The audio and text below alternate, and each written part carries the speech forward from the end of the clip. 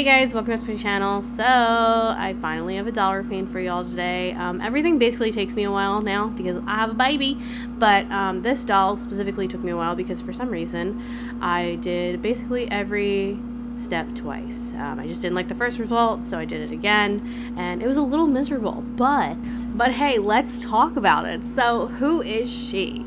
When I was in high school, I don't think I talked about this on this channel, I was completely obsessed with anime. I like anime now, but when I was in high school, it was like very much a thing. So I would watch literally whatever trash anime I could find. I did not discriminate. Okay, I had no standards. Well, actually, I did have standards because I like things more than other things. One of the things that I really liked was pretty much anything by Clamp. I loved Clamp. I loved the aesthetic of Clamp. I loved the stories of Clamp. And I just really liked Clamp, and I specifically really liked Chobits. With all of that being said, we're making a Chii doll today. One of my passions in life is buying random heads off of AliExpress and eBay. I love doing it, and I love putting them in this weird little bottle. So I figured, you know what, let's use one because they're really piling up. So I'm just showing you guys a couple of the random heads I have because they are my pride and joy. But the one that we're going to be using today is this one that I got off of AliExpress. I got it and it came with elf ears glued to its ears. Like, they were super glued, and I didn't really want to use them, so when I peeled them off, the super glue would not come off the ears. So I figured this would be great because we're going to be giving her those purse comm ears. Also, the face sculpt is just very pretty, so I figured it would lean very nicely into Chii. I don't know what this face sculpt is. A lot of the time I can identify them, but I don't know what this one is. So if you know what it is, let me know. The Ever After High bodies are one of my favorite body sculpts. I just feel like they're very pretty. I also have a lot of them, so I figured I would use that for Chii. So let's make our Chii. The undertone of the head and the body are a little different, but I find once you start blushing it, this doesn't matter. I've got to take this Ever After High head off, so I'm warming it up with my blow dryer and yanking it off.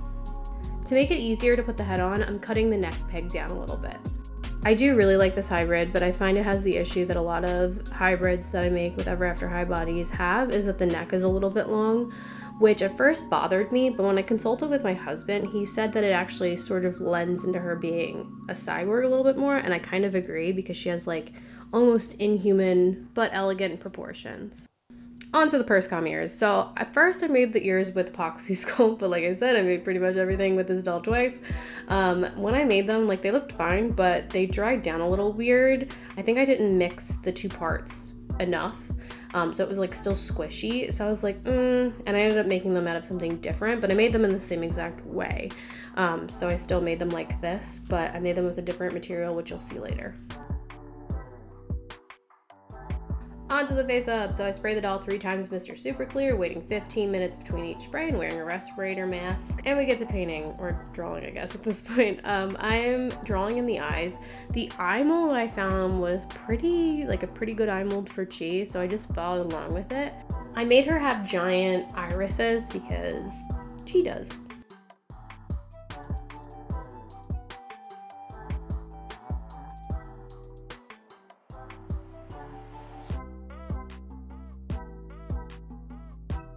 I color in the whites of the eyes with a white pencil. I also go over the irises as well. I find that this just makes the colors that I put down on the iris a little bit brighter. Probably wasn't super necessary because we're going to be giving her brown eyes though.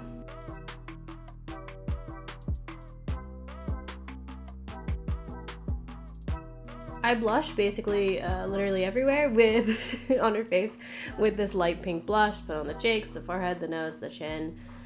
We love a good blush here.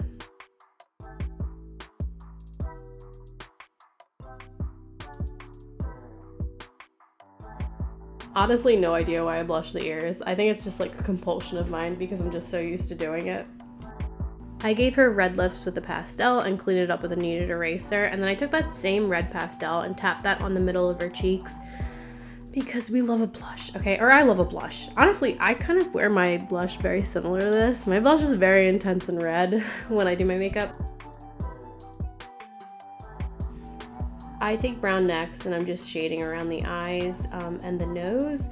I'm doing a more concentrated shading on the eyes where I just kind of tap it. And then for the nose, I'm taking a softer brush, and this case it's a paintbrush, but it's sort of in a blending brush style where it's a bit softer. And I'm shading inside the nostrils and on the sides of the nostrils.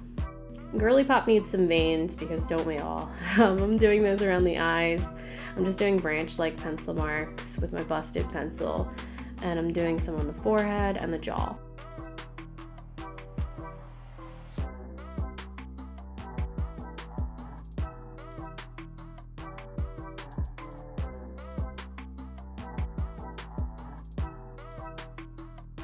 I add blue pastel around her eyes and like her nose and her lips. This is going to act as an undertone once it's sprayed because her skin is pale.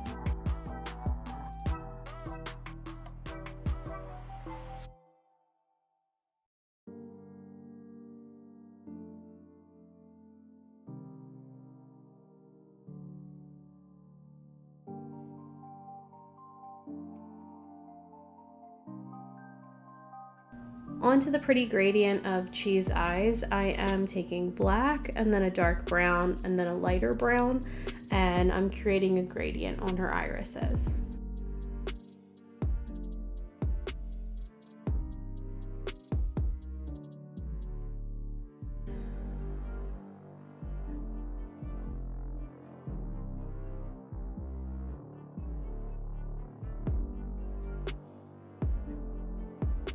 To make those lips a little bit more defined, I'm taking a Q-tip and some red pastel. It's the same color that I did on the lips, but it's more concentrated, and I'm tapping that on the very middle of her upper and lower lip. I then start defining the shape a little bit more with a pink pencil. So I'm just bringing that Cupid's bow in and flicking some lines down for lip wrinkles. Since there was a lot of shading done, I have to bring back the highlights for the eyes. So I'm taking a white pencil and I'm just bringing lines of highlights around the eyes and the lips. I'm going to be emphasizing this even more with paint later.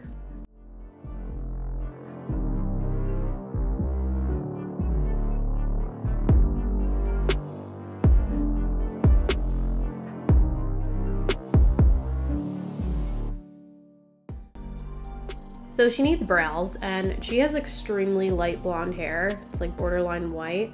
So I'm gonna give her some blonde eyebrows, but they're a bit darker than her hair color. They're also straight and pretty thin. If you guys can't tell, this is the next day. Face-ups just take me a while now because of baby, but that's why the lighting's a bit different. I'm just using the good old sunshine, y'all. But this is where I'm gonna be adding in those highlights with paint. I'm not going over all of the pencil lines, but I'm just emphasizing some areas with paint. We gotta give those brows some hair, and I'm doing that with a brown. It's like a very light brown pencil. I feel like I made her eyebrows a little bit too thick, but you know what? I didn't choose the thick light chose me. She of course needs some very sparkly macro Acrylics pigment all over her face because them's the vibes. Them's the vibes of all of my dolls though, so it's not just because she's a cyborg or whatever. I'm giving her very long lashes because I want her to look like, she doesn't really have lashes I think in the manga, but I want her to look like a doll, you know? Sort of like Mithrigan, but like not as creepy. I like emphasizing the outer lashes with some rose gold colored pencil. Just do a couple flicks. Cute, and then I'm adding even more hair to her eyebrows. Listen, they're getting a little thickums, okay? But I'm holding myself back, I swear. I do like the simple gradient of her eyes, but I wanted to add just a tiny bit more detail and add a ring of gold around the very bottom. To make her lashes stand out even more, I'm going over them with my black watercolor.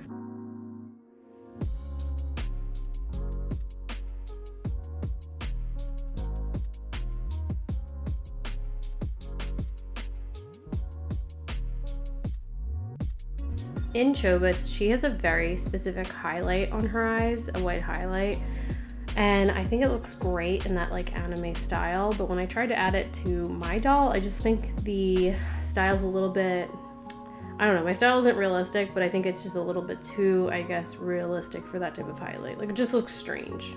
I really dig the outcome of her eyes. I feel like she looks like a computer that's powering down. The very last little details that I add to this face up are rose gold highlights on the waterline and also white highlights on the waterline and also around the face.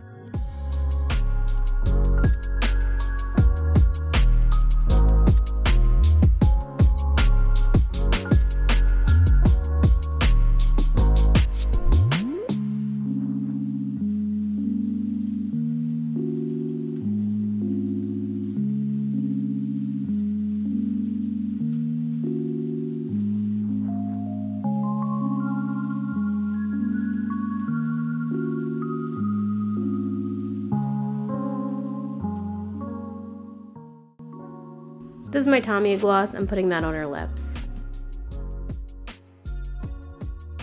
This is how her face up turned out. I really like it. I feel like this is what I would imagine Chii to look like in my style.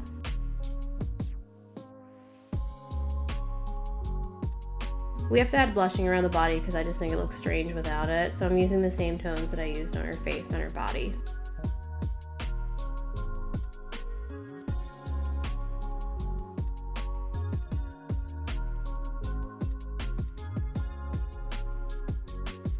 Here she is. Honestly, what a beauty queen. I'm going to be doing her ears now, or I did them off camera. I remade them with Sculpey, white Sculpey. Just made my life so much easier. This is just by far the more superior method than using epoxy sculpt.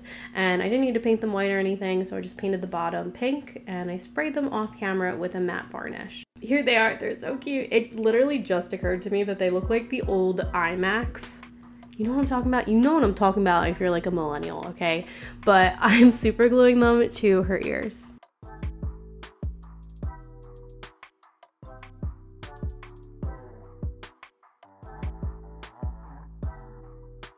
And oh my god, Chii, she's coming to life.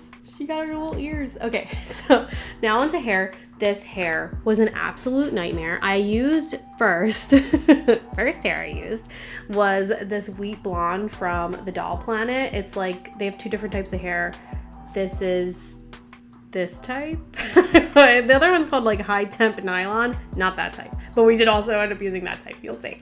I made wefts and then I glued them on her head from the bottom upward.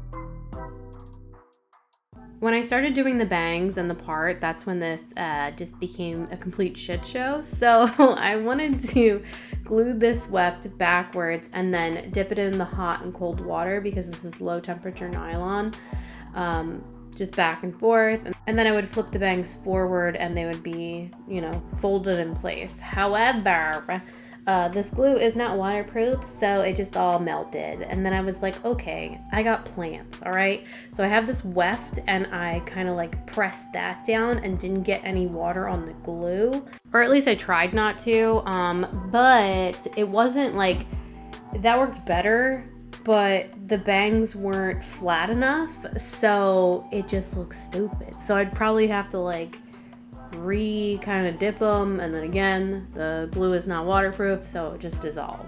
So what are we gonna do? Okay, I'm so determined. This is Chii and her skullet, so cute. But I bought the Doll Planet high temp nylon. This is an Elsa. It's like kind of a different color, but it's like basically the same color. It's a little bit warmer. I took the hank and I cut it in half, and we're gonna be making wefts with this. Now this is high temp nylon.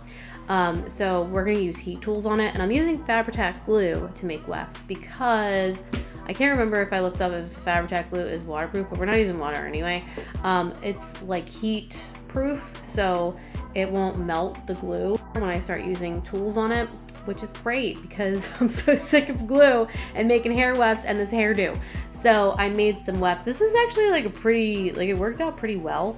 And I folded them, and I took my straightener and I folded the weft, and then I squeezed it with my straightener and it trained it in place. Now I'm using the Fabri-Tac to glue the hair down because again, it's heat resistant and I figured I would probably be pushing this hair down or trying to get it flatter. So honestly, the Fabri-Tac works pretty well. Like, it's kind of a bop, okay? But I'm holding these in place because they're kind of heavy with some pins. When I was done, there was a little bit of a gap in her part and I didn't like that. So I actually also rooted some hair.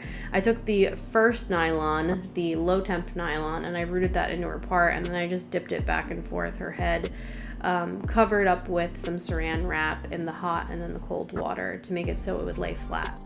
So the hair was a nightmare and so were her little hair ornaments. I made them 3 different ways. I made them with Warbler, it was too textured. Then I made them with Sculpey. I don't know, they were just kind of weird looking and like thick. And then I was like, what am I doing? Why don't I make it with foam? So that's what I did. And this turned out like sort of okay. It was also significantly easier to do with foam. I just cut out some strips with pink and white and then I glued them onto her hair. I did make them a little bit like too fat, but I genuinely don't know how I would fit the amount of hair that she has in them if they are as small as they are in the manga. Okay, how? Like, I don't know. But this is how they turned out. Like, they're okay, okay? Definitely the best attempt. Onto the dress. So this part was another nightmare. I love this dress from Chobits, but it is so above my pay grade. I am just not a good seamstress, okay? But I cut out the pattern to the best of my ability and I am sewing the side things onto the middle piece and then the back piece. I'm sewing all that stuff in place. I also hemmed everything. I'm sewing some darts into the cups for her booba area.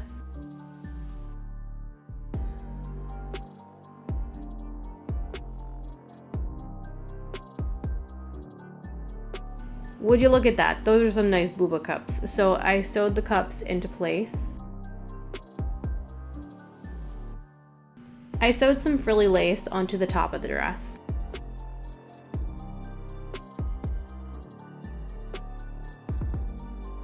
At this point I was like, hey, this is looking pretty good, but it goes off the rails. No worries. I gather stitched the skirt.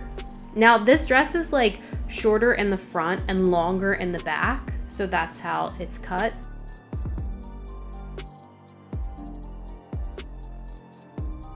Before we sew the skirt onto the top, I made some bows. So I actually bought bows off of Etsy, but I got really impatient because I'm kind of impatient. So I took a ribbon and I folded it and then I sewed the middle together and I wrapped a string around the middle so that it like cinched it and made it look like a bow.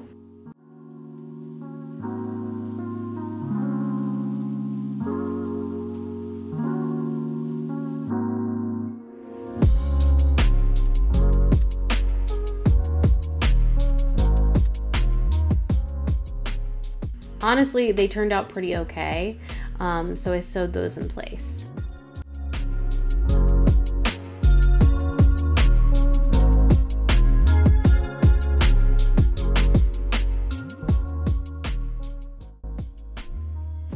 I sewed the top to the skirt only at the front. I didn't do the sides yet.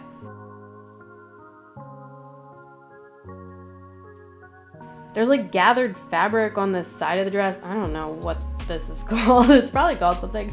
So I made a pouch and I'm going to be gather stitching the top of it and it's going to create like a pulled together effect.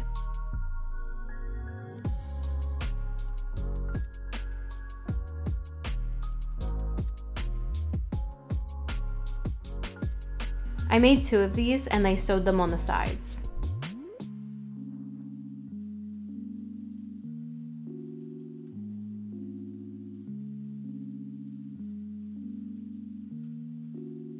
Onto the straps of her dress. So I needed like a smaller ribbon, but I didn't have one. So I just took this ribbon and I folded it in half and glued it in place.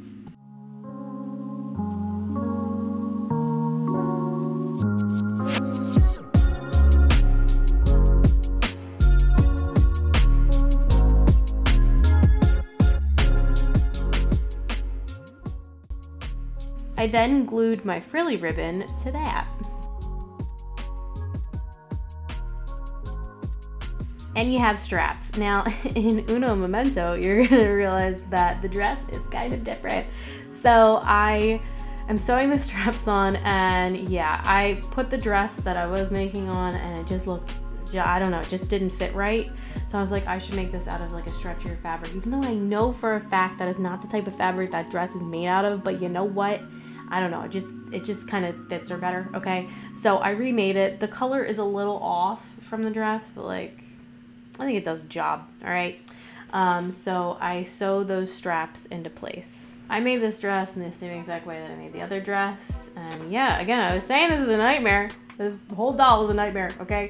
I glued some pearls onto my bows because I just didn't like the middle thing. I probably could have just like wrapped some of the ribbon around it and it would have looked fine.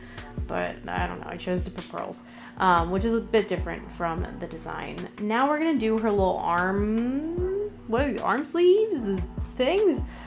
So more of this frilly, you know, frilly ribbon. I sewed that on the top and the bottom, and then I sewed a little tube, and those are her little arm things. So cute. All right, so I did the pink trim underneath the fabric, and I was like, I don't like it. So I decided to redo it and put it on top of the fabric, and I think it looks better. Again, that sucked though, because I had to take apart the dress and then redo this part.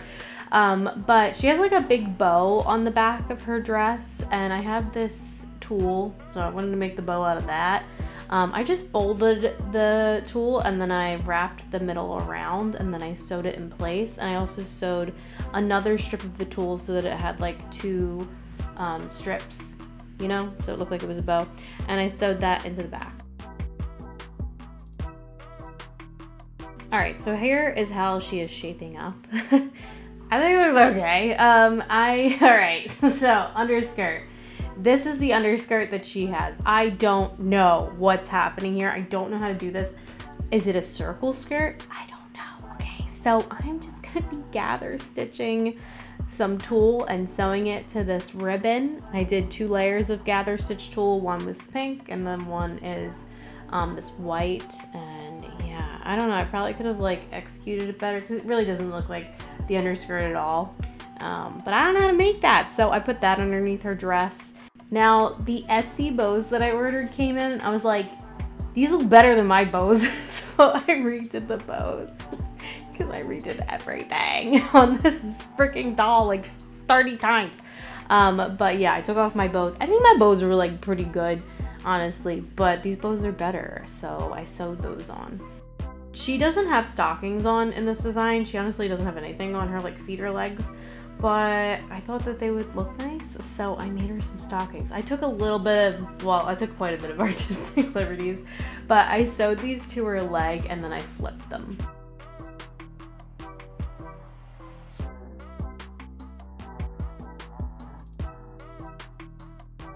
I thought about giving her shoes, but there was something, I don't know if anybody else has like this vivid memory in their brain, but there's something so cozy to me about wearing stockings in an extremely fancy dress with no shoes on. It reminds me of like being at proms in high school and like after the prom when you would like go and hang out with people.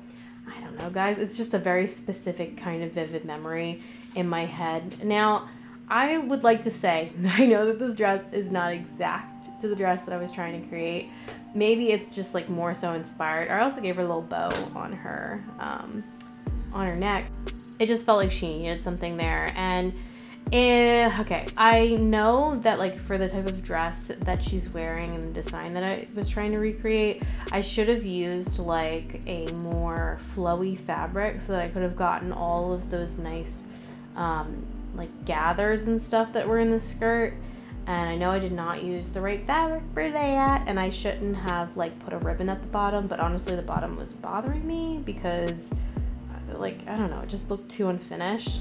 I know that with those types of fabrics where they're more, you know, gathery and flowy, you need to heat seal them or heat hem them or whatever. I'm scared of fire, so I'm too scared to do it. But I need to just like suck it up and put on my big girl pants and do it so I can make better doll clothes. But that's my Chii, guys. I hope you guys liked her. I really like her even though her outfit didn't come out perfect. I think she came out pretty good, okay? Pretty okay. So if you guys like Chobits, let me know down in the comments. If you like Clamp, let me know. I like Clamp. Like this video if you like this video. Subscribe makes me happy. And I hope you guys are having a beautiful day. Bye!